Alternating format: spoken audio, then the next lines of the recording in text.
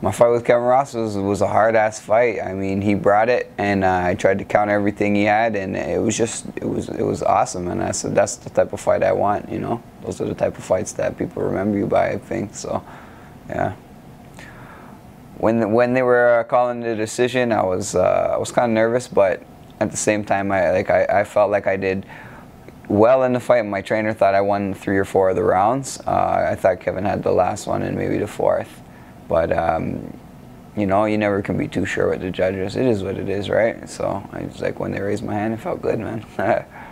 That was pretty much my game plan, was to use my defense. Again, I thought Kevin was going to press more sooner and kind of fade in the later rounds. But it was kind of like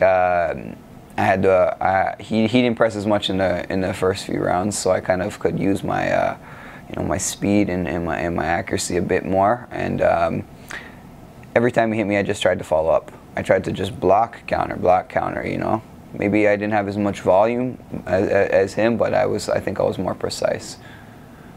I'm just gonna keep fighting. I mean, I'm sure there's a lot of other guys at 140 in North America that are up and coming and hungry, and there's other guys all over the world internationally that I like to get in with and fight. I'm just working my way up to the top, man. Improving every fight. Keep supporting me. I love all the support I get back home, and even out here, I get mad love from a lot of the American fans. Everyone's really humble, and you know, they support me well. So I just appreciate it, and keep it up. You know, it helps me going.